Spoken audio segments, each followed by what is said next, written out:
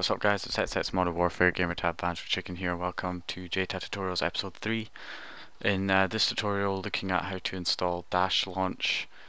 Now Dashlaunch, it's a continuation on from episode 2 where we were looking at installing FreeStyleDash.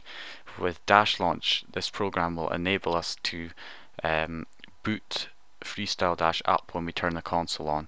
Rather than booting into the normal dashboard, you'll turn your console on and it'll boot you into FreeStyleDash. It saves a lot of time navigating through Xexmenu to start FreeStyleDash, and it's also useful because for installing the ping patch and enabling FTP, which we'll be covering in later tutorials. And Dashlaunch is just something that runs in the background, and it binds everything together. It's a really useful program, and we'll show you it today. So what you want to do to download it to begin with is going to Real Mod Scene. I'll put the link in the description, so just click it. If you scroll down to the bottom, you will see the attached files. Click Dashlaunch, you download that, and it'll be in a zip file. So I'm going to just create a new folder and call it Dashlaunch version 3.07, which is the latest one, and I'm going to just drag and drop all of these in there.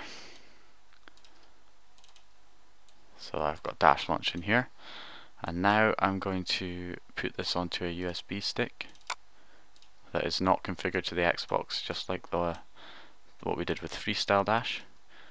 And once it's on our USB stick, we will now plug the USB stick into the console, and I'll show you what to do from there.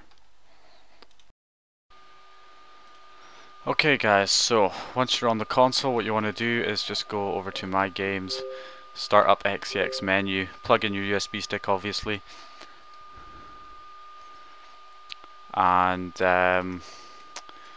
you want to press X and make sure you're on USB, so you've got your USB stick up, and press Y on Dashlaunch, press A to copy, press X again, go to HDD1, press Y in the root of HDD1 and paste, and there's your Dashlaunch there. So we'll press A to go into Dashlaunch, press A on installer, and here's the default XEX, press A to start that, and we'll start up Dashlaunch.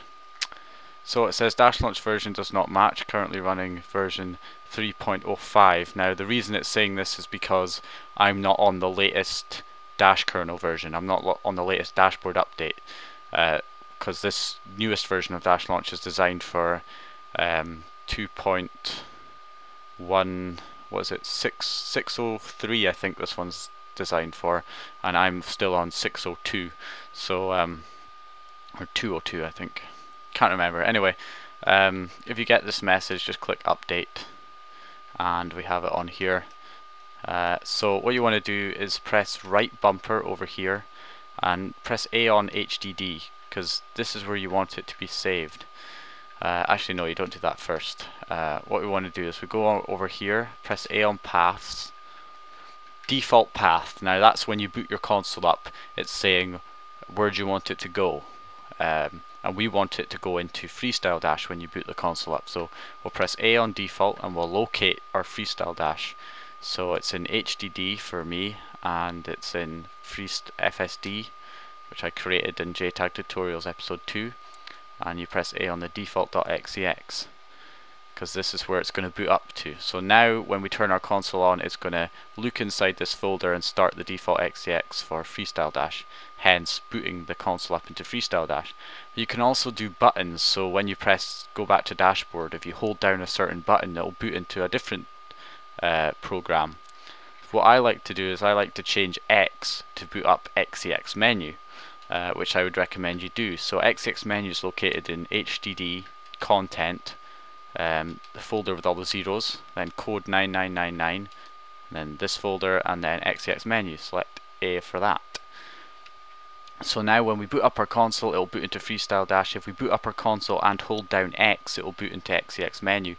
You can also change other buttons to boot into other homebrew programs or even into certain games. It's up to you really, but these are the two I go for. and I would recommend you go for those. Also, we want to go into our network and enable ping patch.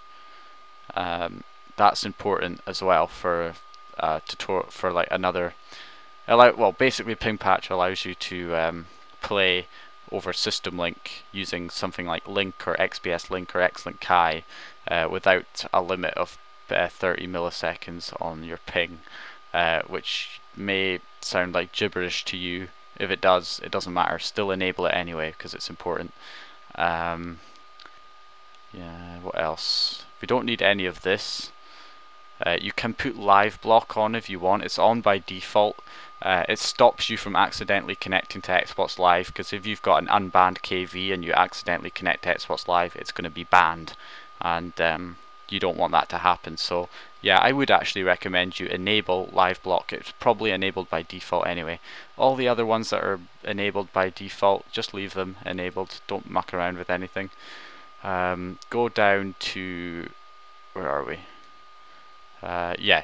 Configurator, and what you want to do is enable FTP Server, because we'll be using that in another tutorial, and I'll show you what that's all about, and that's also a very useful thing to have. So once you have configured it, now you want to select A on your hard drive and press X on it, and it will say it says settings saved to HDD launch.ini. And then press A. So you press X on it first to save the launch.ini, then press A, which makes the hard drive the default place where the launch.ini is always going to be saved. And once you've done that, press right bumper again and you'll get this screen up, and all you want to do is just click quit, and it should defaultly launch us into FreeStyleDash, which is perfect, because that's what we want. So I'll just give you an example here. If I go back to dashboard normally, instead of going back to the normal dashboard, it will boot us into FreeStyleDash automatically. So when we turn the console on, it will also do the same thing. It will boot us straight into FreeStyleDash. Another thing is, since I've changed X to Xexmenu, if I go back to dashboard now and I hold down the X button on my controller,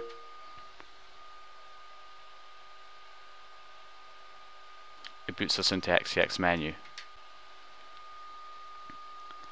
And if I press Y again, it goes back into FreeStyleDash. So there you go, that's the usefulness of Dashlaunch right there. And also you'll see that it says system link patched. That's because we enabled ping patch, which is another useful thing to have. So that's what I wanted to show you guys. You can turn on your consoles now and it'll boot you into this. And like I said, if you changed a path for another button, like you could have changed, say, A to launch Black Ops 2 multiplayer if you have that installed. So when you hold down A, it'll go straight into Black Ops 2 multiplayer. So you have all those options for booting when you boot up your console. And yeah, so Dashlaunch is a very important thing to have installed. So I hope you enjoyed the tutorial. I hope you have it installed now and everything's working fine.